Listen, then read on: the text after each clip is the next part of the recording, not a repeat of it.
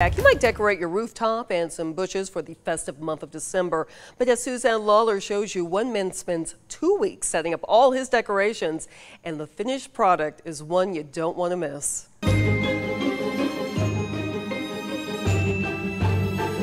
This is what it looks like at 3420 Stinsonville Road. Frank and Lori Seymour live here. Frank has been doing this for 20 years. It started when his kids were small, but now it's kind of become an obsession. The guy's in his 60s, and we asked him, hey, how many lights do you have out here?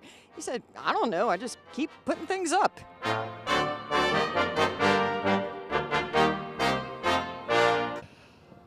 Take a deep breath. That's what Lori Seymour does every time her husband Frank Seymour brings home more decorations. That tree over there has got red lights this year because I can get them for $2. Well, when you put on this kind of a display, it helps to be thrifty. After all, the civil engineer has decked the halls up the side of the house, the telephone pole, and even scored some points on the basketball goal. But he figures it's still not perfect. I'm going to get a Bethlehem star. I'm going to put it right up there next to that big wreath because I got some voids I just need to fill. Really?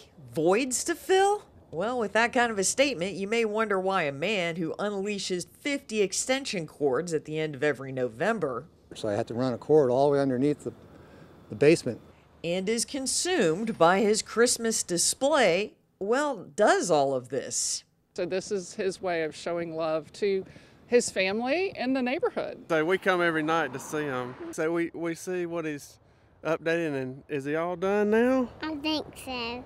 and she knows me by Mr. Frank. Whose lights are those? Mr. Frank's. And even Lori, who really doesn't mind the lights, but worries about her husband, Part of me doesn't want him up on the roof. He's, 63. urged her special elf to get going a little early this year. It's 2020. This year stunk. I think we need it. Well, Frank is as reliable as Santa delivering on Christmas. So pandemic or not, you can bet the lights will always be shining here every December. Suzanne Lawler, 13 WMAZ News. Frank and Lori, I like that. That has a nice ring. Frank says the lights will stay up through the New Year's weekend.